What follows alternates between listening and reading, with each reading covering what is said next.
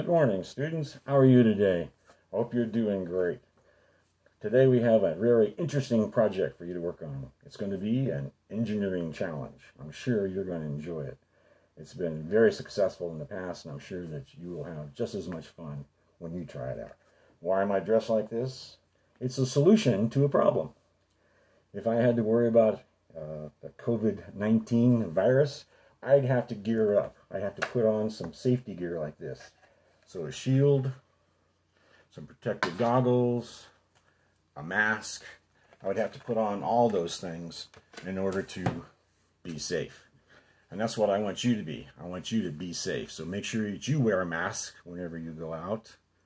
Make sure that you look at social distancing, stay 6 feet apart from people, and wash your hands regularly.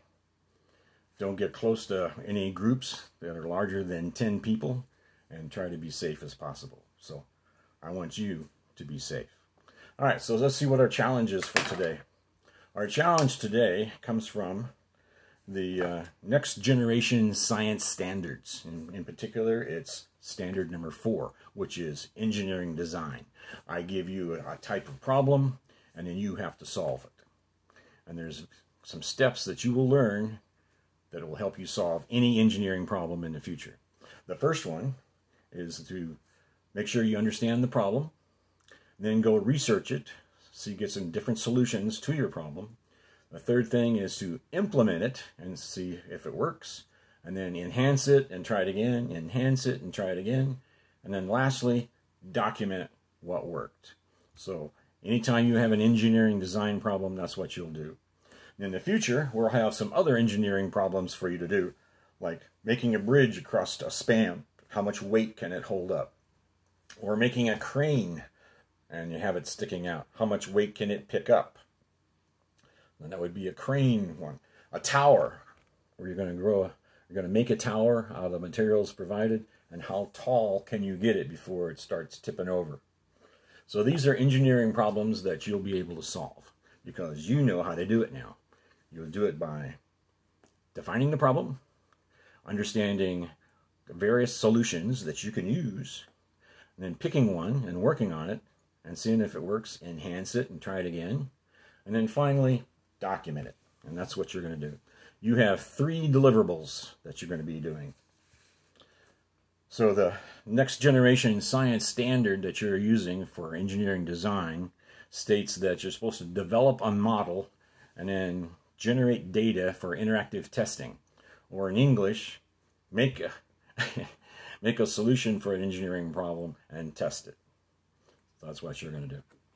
The second thing that you need to do for a deliverable is make a slideshow.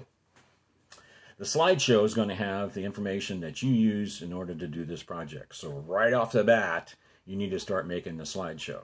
It's going to have 6 slides that you need to have. The first slide is going to be an introduction. You have your title, you got your name on it, and it's got a nice picture of the race car,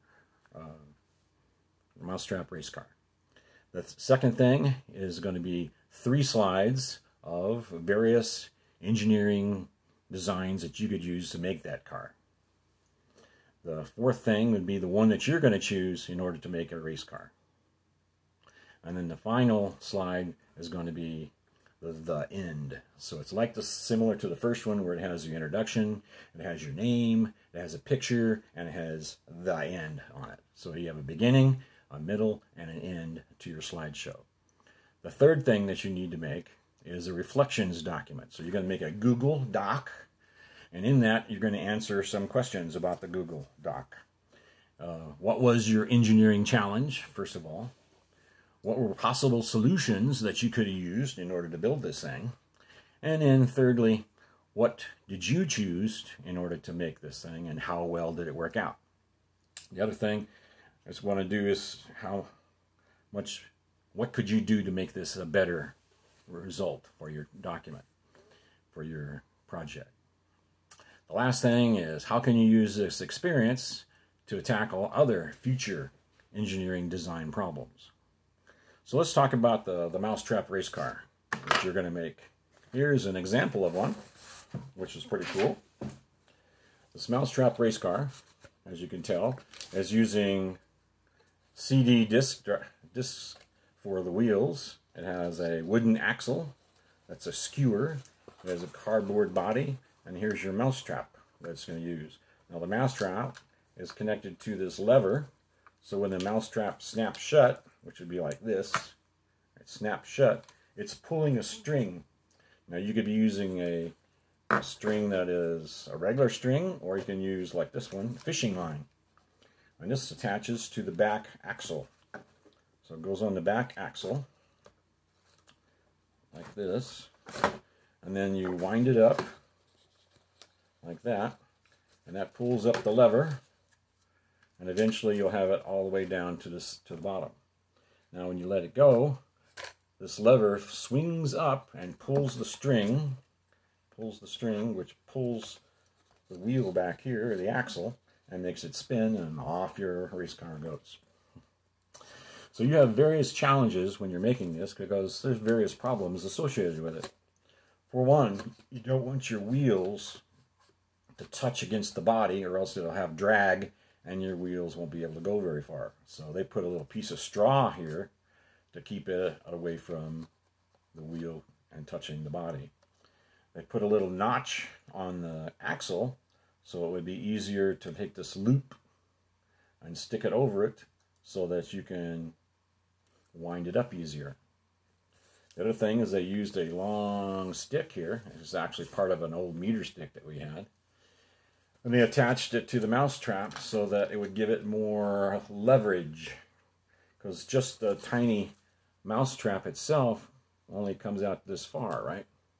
But if you extend it, now you get even more pressure and more strength pulling on that string, so that it will make it go faster and farther, because it's pulling on it longer than it would with just a straight mousetrap by itself. So this is a really good improvement on here. Now, I've had kids that were not doing so well in class, and our class has 1/3 of them are getting A's and B's, so they're very proficient and they can do really well. They're advanced.